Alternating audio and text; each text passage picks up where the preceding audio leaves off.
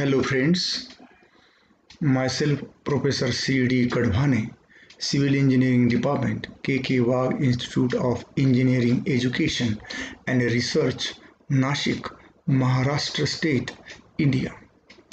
In today's lecture, we are going to study, we are going to learn design of laterally restrained beams and what is meant by beam as well as classification, then the different limit states, modes of failure of beams, and how to understand different modes of failure for design of beams. So let us try to understand what are the lecture outlines, what are the points to be covered in this lecture.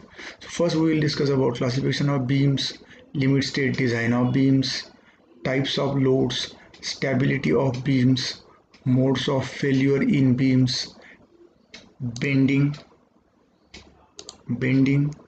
local buckling, shear, wave bearing, wave buckling, lateral torsional buckling, classification of sections, lateral supported beam. So we are going to study what do you mean by lateral supports, how lateral supports are provided to lateral supported beams. Then classification of beam in flexure, limit state of shear, combined bending and shear in beams, wave buckling of beam, wave crippling of beam. Now let us proceed further. So let us try to learn what do you mean by beam classification, or what are the different classification of beams. So basically the beams are classified as a main or primary beams or girders, and second one is secondary beams, or also they are called as joists. So there are different names for different beams as per their function, as per their locations, as per their load carrying capacities. So beams are called as girders, joist, lintels, purlins, rafter, spandrels, stringers. Beams are also classified as laterally stable and laterally unstable beams. Now next one is permissible stress design. Stresses in structure at working loads are not allowed to exceed a certain proportion of the yield stress of the material. Stress levels are limited to elastic range. Hence, in permissible stress design, the stress levels are limited to the elastic range only. So, no stress allowed to cross the yield stress. That means no plastic range is utilized in the design. Leads to highly conservative solution. As the stress levels are limited to elastic range, therefore whatever designs are done by means of permissible stresses, then it will lead to a highly conservative solutions. Now let us learn what do you mean by limit state design of beams. In this method, the structure has to be designed to withstand safely all loads and deformations likely to occur on it throughout its life. Design should ensure that the structure does not become unfit for the use for which it is required or it is intended. The state at which the unfitness occurs is called a limit state. So what are the different limit states? First one is the ultimate limit states. So in ultimate limit state, it includes a flexure, shear, bearing, compression, torsion, lateral torsion. Then serviceability limit states. In serviceability limit states, there is deflection, vibration, fire, and durability limit states. Now let us learn the different types of loads are coming on the steel structure, and then they are to be transferred to the beams. So first one is the dead loads, imposed loads, also called as live load, crane load, snow load, dust load, wave load, earth pressures. Next one is the wind loads, earthquake loads, erection loads, accidental loads. They are from blast. They may be due to blast, impact of vehicles, etc. Then secondary effects, temperature effects, differential settlements, eccentric connections, varied rigidity. Now let us learn about what is meant by stability of beams. So from these two figures, this is a figure number 1 and this is figure number 2, it is clearly visible that whenever this load is applied on a I section girder, I section beam, it has been tilted. So that means initially the vertical central axis of the I section is vertical, but as soon as the load is applied, due to this load application, the beam has slightly tilted out of its verticality. Therefore, in this case, stability of beams can be considered in two parts, that is laterally unrestrained beams and laterally restrained beams. So though the beams which are not laterally supported or laterally restrained, they will not remain stable, they will deviate away from its verticality. At the same way or same time, they may have a torsional flexural buckling. So therefore, here in this case, the whole beam in this case, the whole beam is subjected to vertical deflection. At the same way, it has gone away from its verticality. That means there is lateral torsional buckling in the beam. Now, failure modes in beams. So, our first failure modes we are going to learn in this case is a bending. So when you look at all these diagrams, so let us study this first diagram. So here the simply supported beam is there, subjected to point load. Here the stresses are well below the yield stress. So this beam will be behaving in the range of elastic region. Similarly, in this case, again, whenever the central point load increases, as it go on increasing, it increases, and if the bending stress distribution diagram reaches extreme fiber stresses reaches to the yield stress, again the behavior of beam will be elastic. So beam remains straight when unloaded. So for these two cases, when the loads are increased up to elastic limit and the extreme fiber stress is reached to the yield stress, but again if the loads are removed, the beam will regain its original size and shape. That means it will remain straight. But whenever loads are again increased beyond elastic range or beyond yield stress, what happens? There will be a plastification, or you can say at this extreme fibers or yield stress is reached for this region, yield stress will be reached for this region. That means there is a plastic state at this point, there is plastic state at this top and bottom will be subjected to plastic stresses, or it will enter into plastic stage or plastic region. Therefore, whenever this load which is causing the yield stress to be distributed on the top fibers and bottom fibers of the beam, and when you remove this load, the beam will not completely regain its original size and shape. That means beam remains slightly bent when unloaded. In this case, again, when complete fibers of the beams are carrying or reach to the yield stress, that means there is complete plastification of the section takes place. That means this section here is a fully plastic. At this point, a complete plastification of section will take place. So plastic hinge will form, and again if you remove this load, the beam will not regain its it will not come to its original position or size and shape. Okay, so when all the beam cross section has become plastic, the beam fails by formation of plastic hinge at the point of maximum imposed moment. The bending moment cannot be increased and the beam collapses as though a hinge has been inserted into the beam. Next failure modes in beam is local buckling.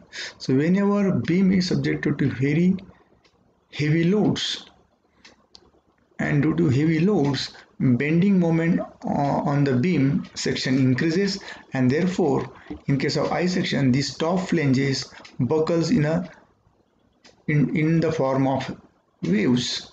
So therefore here this part is subjected to compression due to heavy compression at a certain location of the beam is responsible for local buckling of the flanges or beam, whereas bottom portion of the beam is subject to tension. So this is nothing but a local flange buckling failure.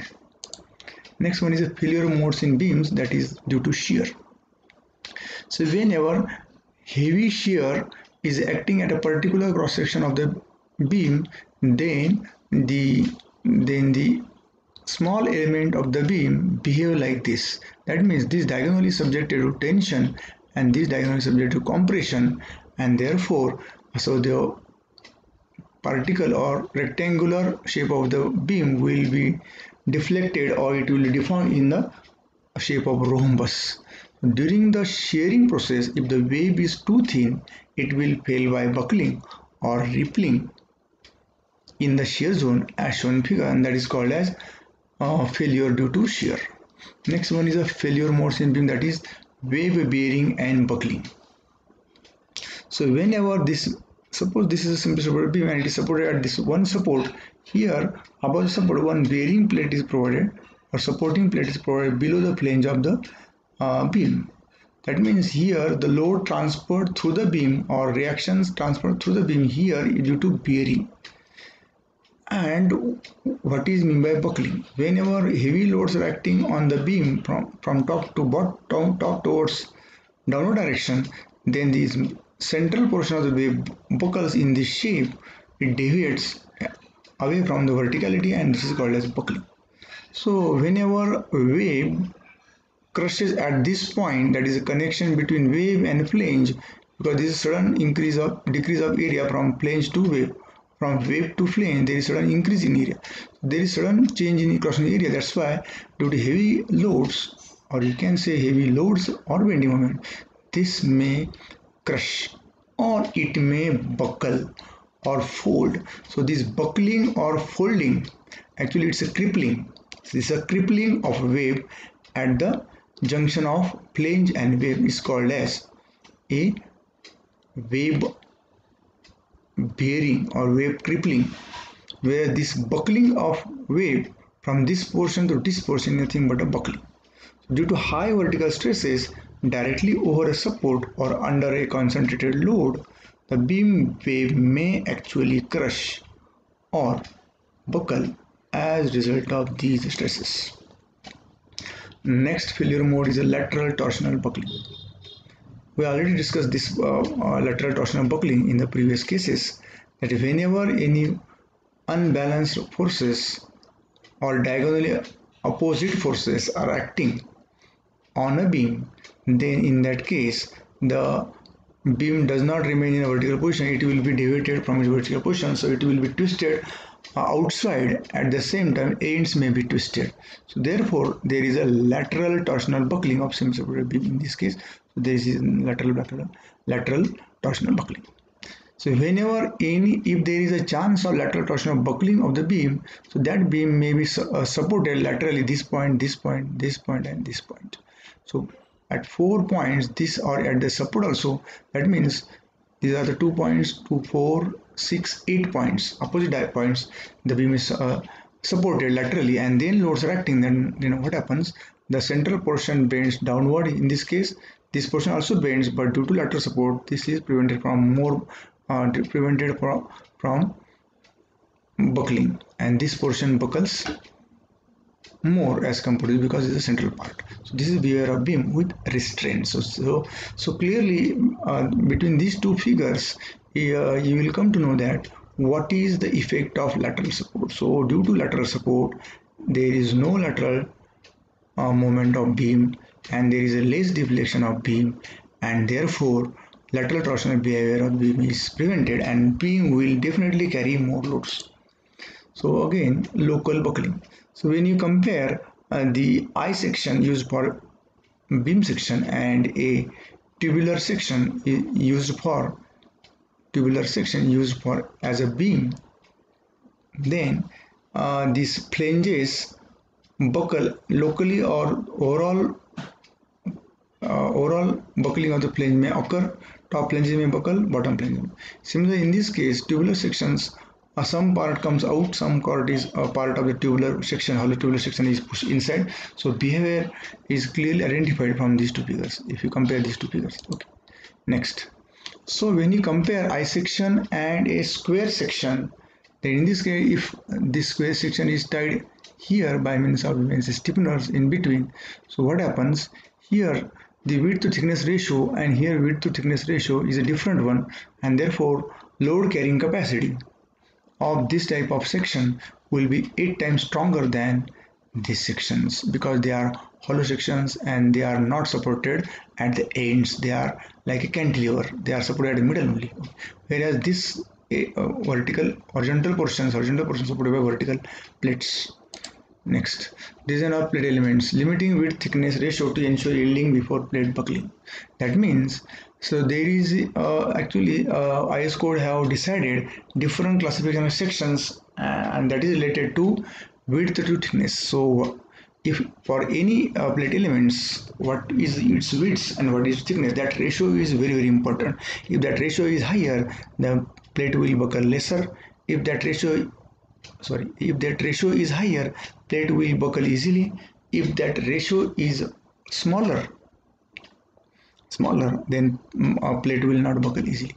So this is equation for ensure yielding before plate buckling. So B limited upon T less than equal to K pi square E whole divided by 12 into bracket 1 minus mu square by comparing Fy whole bracket raised to 1 half.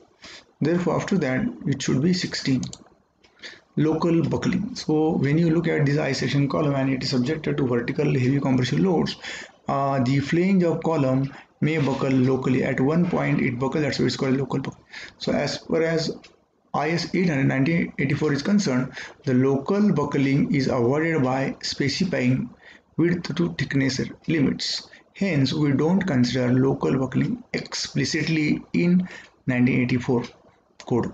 However, in IS 800-2007 limit state design, the local buckling would be the pivotal aspect for the design of structural component. Therefore, the local buckling is a very important aspect to prevent the failure of the component. So these are the different sketches showing unstiffened or outstand elements. So this is whatever plates are shown by white color, they are outstand elements, or in this case this is a hatch plate is outstand element, this is outstand element, this is a hatch is a outstand element, whereas this middle plate or vertical portion of T is a internal element.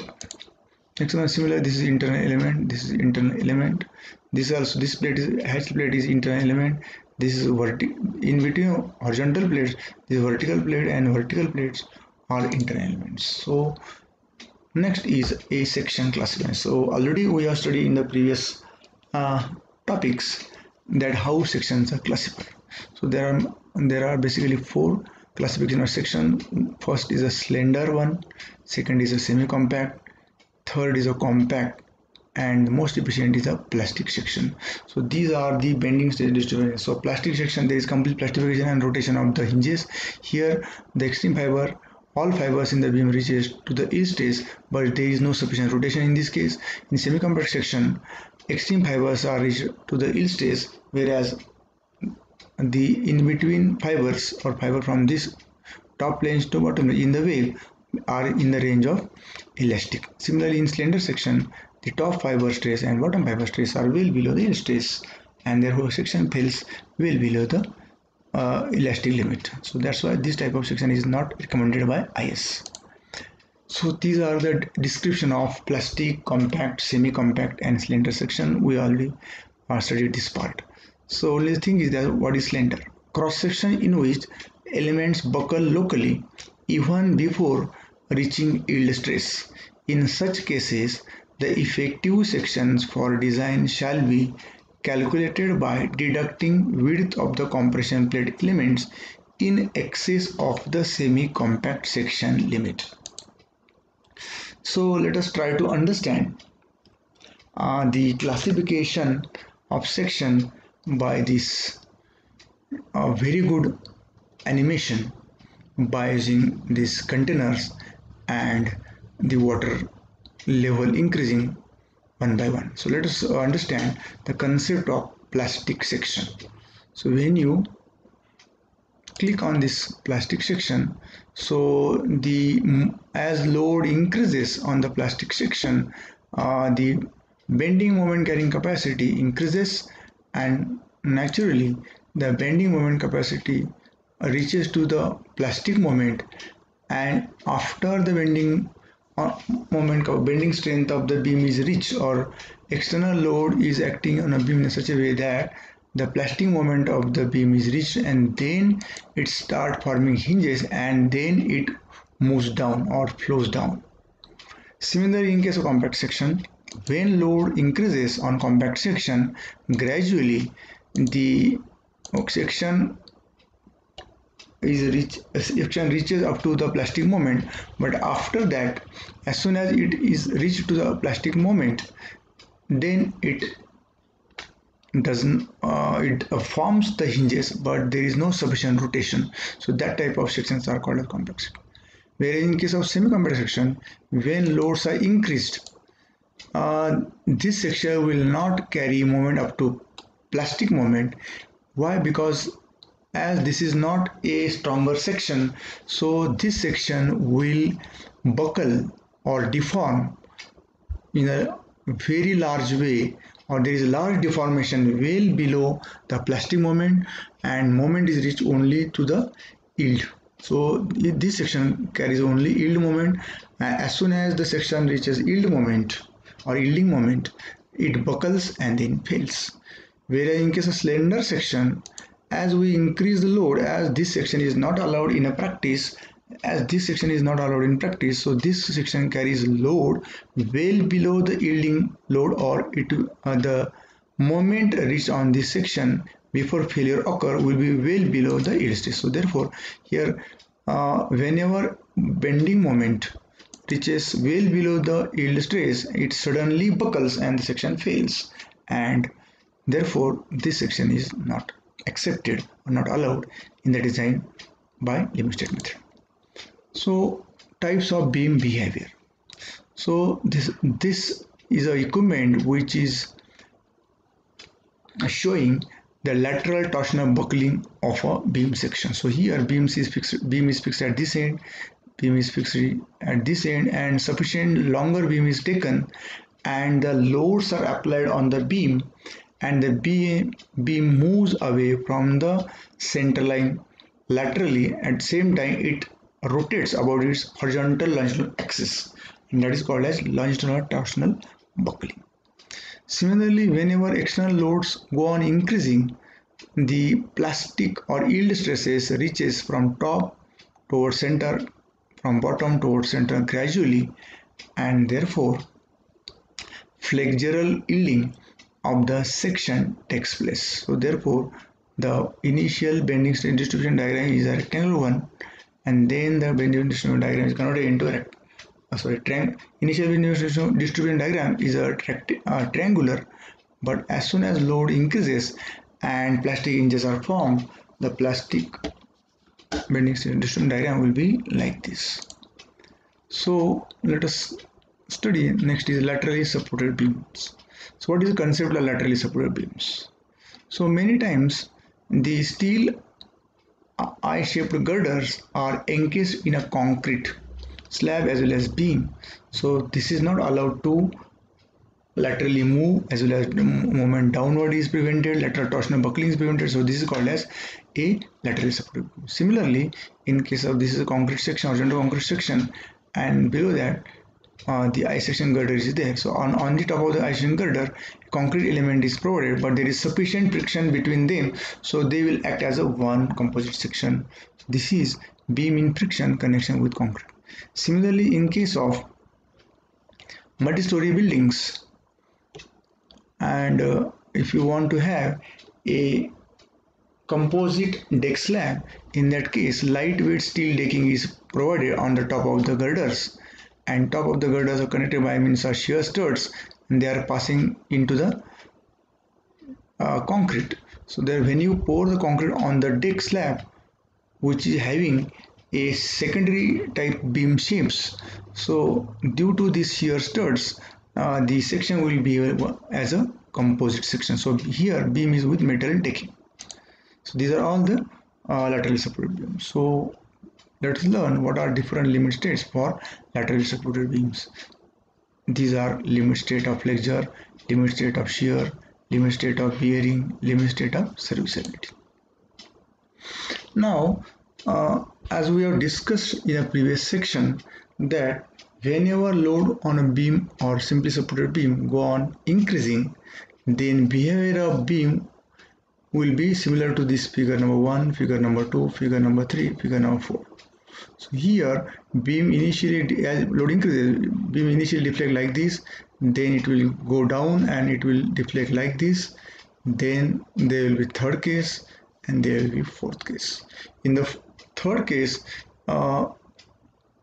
as this portion of the beam transfers from elastic range to plastic range, so here the plastification of section takes place, and when full plastification of section takes place in the fourth figure, hinge is formed and beam continuously goes down continuously, and therefore it flows down. That's why it's called as plastification of section. So this is the momentum and curvature diagram for the simply supported beam when it rotates at the hinges. So initially the moment curvature relation is straight up to the yield moment, and after yield moment it becomes curvature and it reaches at this point as a plastic stage, and after that there is a continuous rotation up to this point. That means there is a continuous rotation of plastification, and then afterwards what happens, due to continuous deformation or continuous plastification of the section, there will be a rate of strain hardening. Due to strain hardening, the plastic moment, so moment resistance capacity is gradually slightly increased like this, and it is shown by this upward curve. So these are some typical shape factors for typical sections. Here for rhombus the shape factor is 2, for circular section it's 1.7, for the square section it's 1.5, again for elliptical section it's 1.27, I section 1.40. So from this diagram it is very clear that this shape is most ideal for the beam, but practical point of view, this for connection and manufacturing of this shape is a typical one. Therefore more common type of beam or more efficient beam will be rectangular, square or circular. They are having large or more value of shape factor. So let us learn about limit state of shear. So as we already discussed in the previous section, that when load increases, initially the stress distribution diagram, bending stress distribution diagram is triangular, and the bending stress and neutral axis is 0, whereas bending stress at top and bottom is way below the yield stress. Similarly, when you observe the shear stress distribution diagram, and the maximum shear stress is at neutral axis and there is a 0 shear stress at the extreme fibers. But as load increases, the stress at top and bottom reaches to the yield stress, and thus only wave will carry the shear in this case. So maximum shear again and neutral axis. And again, if the load is increased beyond yield stress, some portion of wave are carrying the bending stress, and the shear stress carrying capacity of the wave decreases. That means in this case the bending stress is shared by some portion of the waves, and therefore this small portion or small height of the wave will carry the shear stress, and therefore shear stress carrying capacity or shear load carrying capacity of the wave decreases. So this is nothing but a combined bending and shearing beams. So now whenever we want to prevent the buckling of wave in beams, in design of laterally supported beams or any type of beam, if you want to prevent local buckling of beam, the ratio of height of wave to the thickness of wave should be equal to or less than 67 into strain. So these are the diagrams showing the type of small element subjected to clockwise as well as anti-clockwise shears due to the unbalanced shear forces acting on the beam. So this is the diagram in which end of the beam is supported by means of a bearing plate here, and this is the reaction due to heavy load transfer from the beam to the reaction. This flange buckles. This is called as buckling of wave. Now whenever we want to design a beam, and after beam is designed for flexure and shear, it is mandatory to check the wave buckling as well as wave crippling. So let us study what is meant by wave buckling. So here there is a bearing plate. It may be taken between 50 mm to up to 200 mm. It will depend on judgment of designer. So here a bearing plate is provided. So here this is the reaction provided by means of a wall or foundation. Here what happens, so this is width of bearing plate P1, and here this line is drawn at 45 degree. That means while transferring this reaction to the beam, this length P1 plus N1 of the wave at neutral axis will be responsible to transfer this heavy reaction to the beam, or beam will transfer the heavy type of reaction from this portion to this portion. Therefore, whenever heavy loads are transferred from large area to the less area, due to that there is a possibility of buckling at the center of the beam. That's why it's called as buckle. Here, load carrying capacity of wave at a neutral axis is equal to PWB, that is equal to B1 plus N1 whole multiplied by thickness of wave into Fc, that is a permissible compressive stress in a wave. So here we have to find out slender ratio of a wave. So L effective upon Ry. So L effective of a wave, in this case waves are assumed to be fixed at the both ends. The effective length of wave is taken as 0.70, and Ry of a vertical small thickness wave is smaller. Therefore Ry in this case will be, for I section Ry in this case will be T upon 2 into under root 3. Therefore the slender ratio comes out to be approximately 2.5 into D upon T, where D is the depth of the wave only. Next check, that is called as wave crippling. So the wave may buckle at the center, or it may buckle at the joint of wave and the flanges. So this folding of wave at this joint is nothing but a wave crippling or wave crimpling. So here this is the width of bearing plate B1, and this load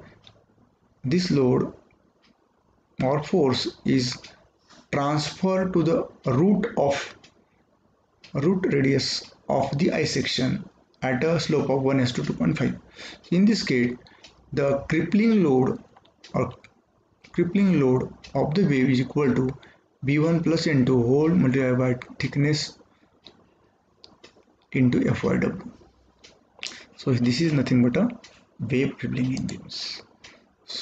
So that is about the complete discussion about the classification of beams, then modes of failure of beams.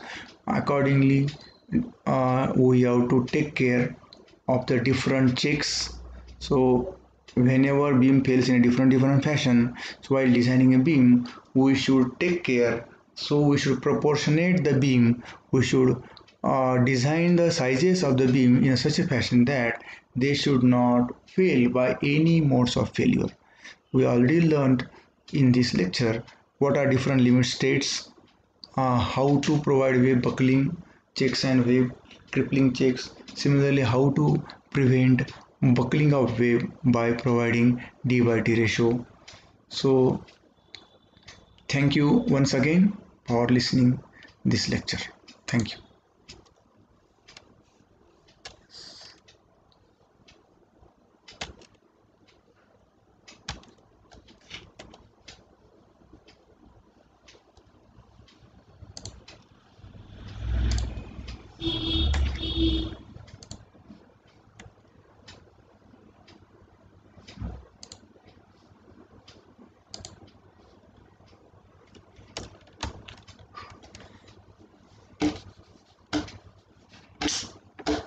Yeah.